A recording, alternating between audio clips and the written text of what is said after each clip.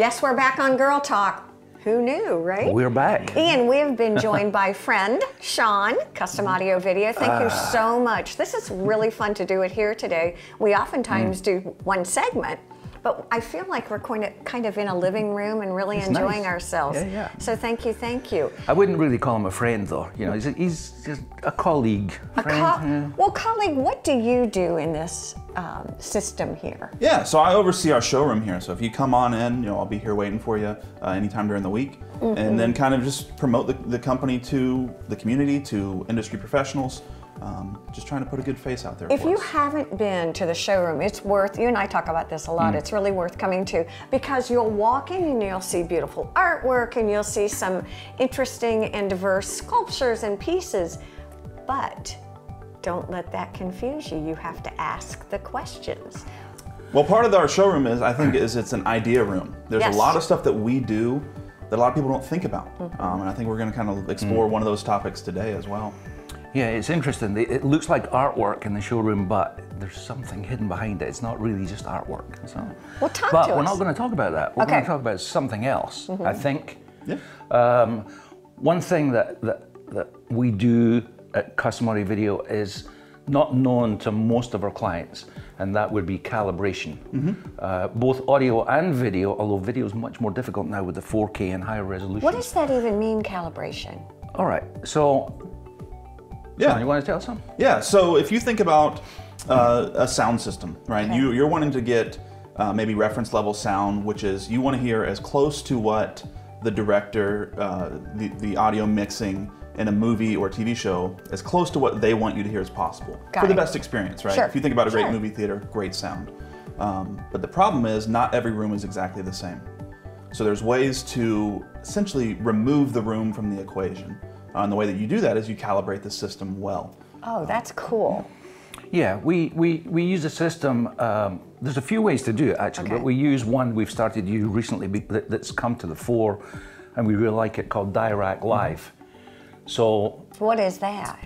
Yeah, so Dirac is a software that's built into some of the processors that we use that process the sound. Okay. And what Dirac is you connect it to a program, and then you're using a microphone in the room, and our guys are trained on it to come out in the room, and they'll set microphones. So if Ian was the kind of the sweet spot in the room, you're going to take from different measurements. Maybe a microphone right where his head would be, and then to the left and to the right, a little bit in front.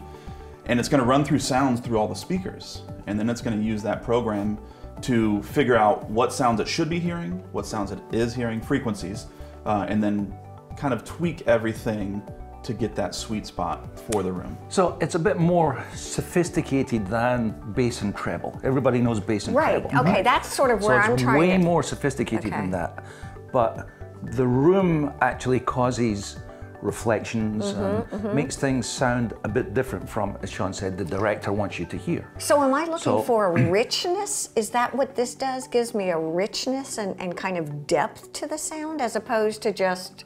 I don't even know how else to say it, just kind of a one level. Well, for instance, in the room that we're sitting in now, there's a lot of wood walls, which causes a lot of reflections. And that's going to cause the sound waves to do things that aren't necessarily ideal for a great sound system. So with Dirac, you can tweak certain frequencies. The program's going to do it to tweak certain frequencies to make sure that you're not getting those peaks of certain frequencies, or certain frequencies kind of disappearing because of the reflections that you're getting off the wall. Is this on music as well, music systems as well as television systems? Yeah. So this room we're in right now has a surround sound system in it. Okay. Which means? There's 7 speakers around us right now. Okay. But we could be in a room next door that only has 2, so that's stereo strictly for music.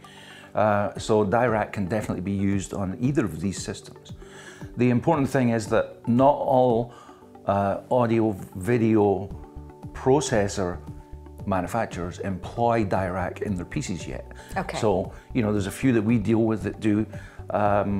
There's other ways to do the calibration without Dirac if the piece doesn't employ that. So, I need to even bring it back to more basics. Because I think... Yeah, I know. No, because I think when I'm hearing it, it makes me realize that every time I think I get a handle on what you all do, Okay, you can broaden There's more to it. Exactly. Yeah. And that's where you guys are so, and I don't know how to say this in the right way, but very user friendly. Like, I feel like I'm pretty much the basic lay person, but I know just enough to be dangerous now. Whenever I come in, I'm actually understanding more the process, because it really is a process to formulate and put together any kind of sound, if you will. Yeah, and I think one of the things that we try to do here is not give you a sound system, but give you the experience that comes with a great surround sound system or a great stereo system. And part of that is making sure that when you buy great speakers for the quality that they're going to bring, that you're getting the most out of it. And I've been taught by Iain, who has taught me from the second we started to do this, that it's more about the client and listening to what their needs are than anything else. Because that, and how do you determine that? What do I need to come with that would make you better assess what my specific needs are? You know, quite often I listen to the clients tell me how they live in the house that they have up north or wherever it is. Okay. You know, what do they listen to? Do they like music? Do they like movies?